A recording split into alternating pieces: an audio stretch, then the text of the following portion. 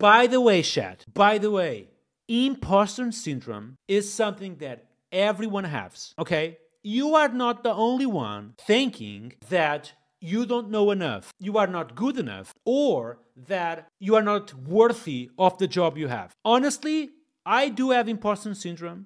This is something perfectly natural and everyone has it. You need to learn to say when you don't know things, especially over the years, is that you get afraid of saying that you don't know things. Typically that happens because you are being paid as a senior and people expect you to know everything. But if you don't know, just come out and say, I have never worked with that technology and I have no idea if that technology will work. And this brings you an opportunity. You can say something like this: I need 1 day or two to do some discovery to understand if that technology will work or not. You need to be realistic. Let's clap for imposter syndrome out there, all right? Imposter syndrome for the win.